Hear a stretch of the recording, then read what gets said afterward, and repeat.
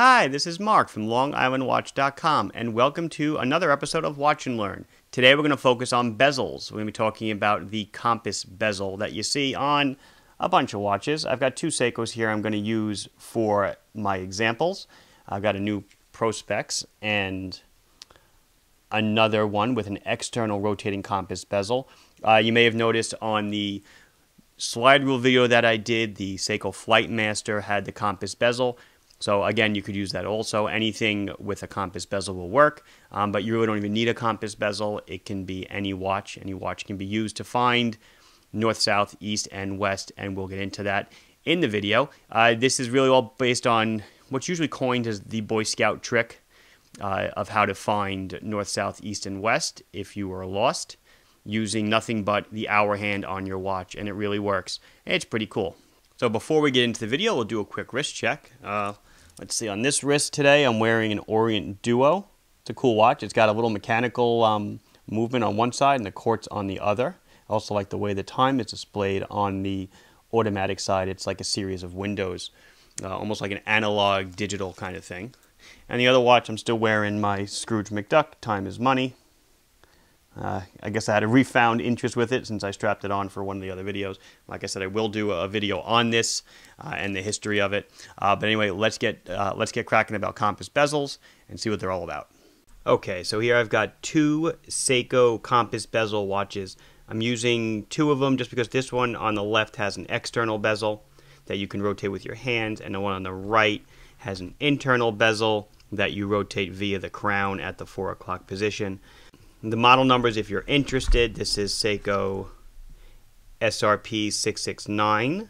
And then the one on the right, this is a new Prospex release for 2017. It wasn't in my other video, SRP A71. This is a USA model.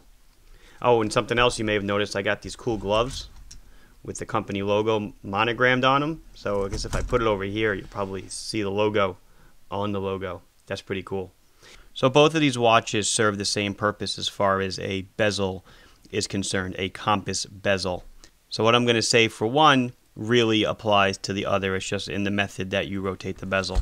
So the first thing you'll notice with a compass bezel is it always spins both ways, contrary to a dive bezel, which usually just spins counterclockwise, and it ratchets, it clicks into place every second or every half second.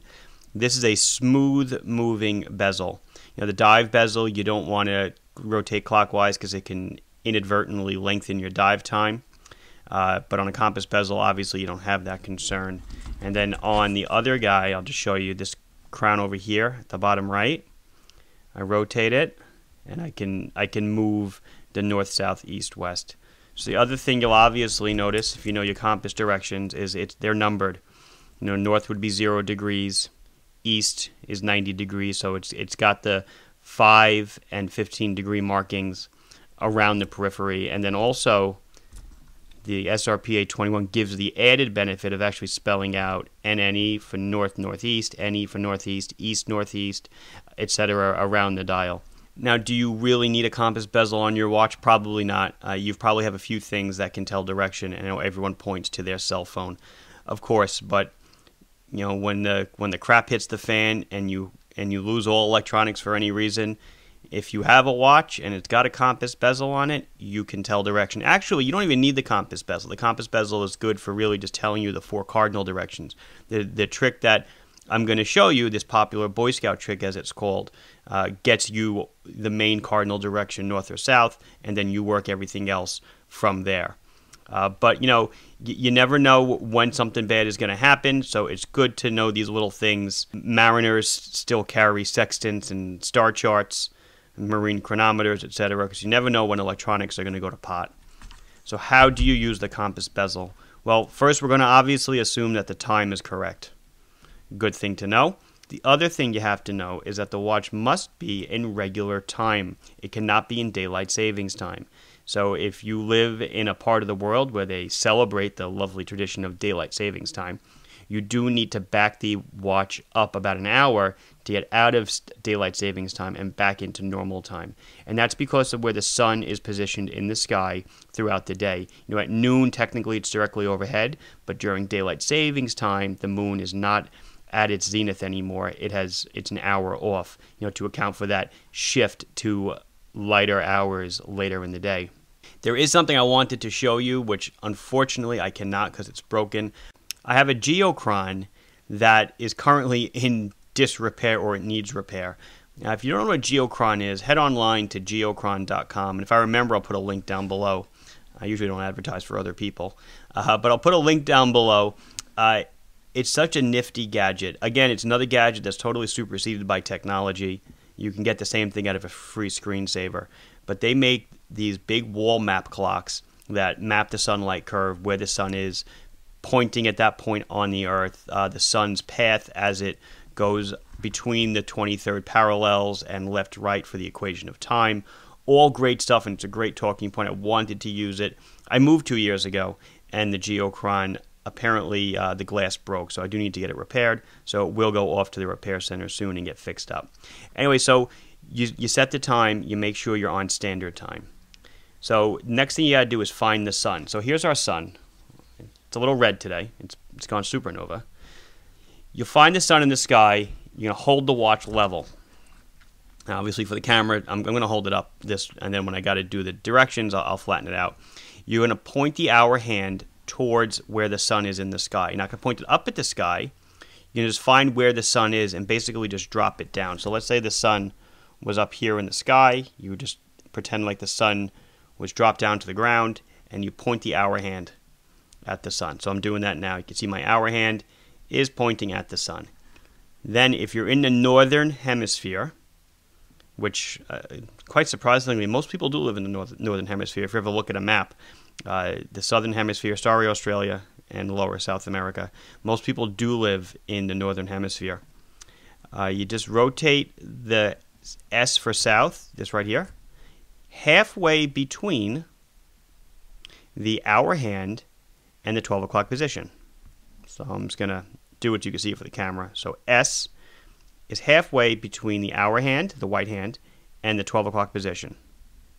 So now when I hold this out, believe it or not, that is south right here. So like I said, you don't need a compass bezel. You can do this with any watch. It works for any watch, this so-called Boy Scout trick. But what this does now is that if you hold the watch flat, you can tell which direction you're walking, north, south, east, west, and what degree marking. It's not the most accurate thing in the world, but then again, when they were navigating by the stars, that wasn't the most accurate thing in the world either. But it works. If you know you have to go south to hit a freeway, I guess you could just keep walking south, and you will get there. Obviously, when the sun is down, it does not work. You need the sun in the sky to get this to work. And then every hour or so, you just want to readjust. As the time moves, you want to readjust where the south is, because as time moves, the sun moves, the directions that the watch is showing you are going to move. So it's going to show you really quick with this watch. Again, so let's say, well, now it's 11. So we're going to point the hour hand at 11, and I'm going to rotate with this crown. I'm going to get the south in between, halfway in between the hour hand and the 12. And now that direction is south. And it works, and again, the geochron was going to really help me with this. It works because when you're in the Northern Hemisphere, or really north of the 23rd parallel, the sun is always south of you. Because it never gets above the Tropic of Cancer. For you people in the Southern Hemisphere, you do the same exact thing, except instead of putting south between the hour hand and the 12, you just move the north. And then that position is north. And you can really see how it works. Again, my geochron's not here, but let's say it was noon. So I will just change the time to noon. So obviously there is no halfway distance between the hour hand and the S. But we really are just pointing the hour hand now directly at the sun. So if the sun was at its zenith in the sky at noon, which it is, we know that that direction is south. Again, the only difference between these two watches, internal bezel, external bezel. So as it gets later in the day and the sun moves on its path around the sky, let's say it's going to go set, and now let's say it's 3 o'clock. Again, this all happens with the passing of the time. I'm just advancing it so we can really see what's going on. We're going to put the S halfway between the hour hand and the 12. So, oops, sorry. It's difficult for me to see the angles. I'm pointing the hour hand now directly at the sun, our red dot. And I'm putting my south halfway between the 1 and the 2. So now that direction is south. So it continues to work as the sun moves through the sky. And again, this is going to be your handy method to tell north, south, east, west using the compass bezel. You don't necessarily need the compass bezel. All it does for you is it really gets the 4 cardinal directions down for you.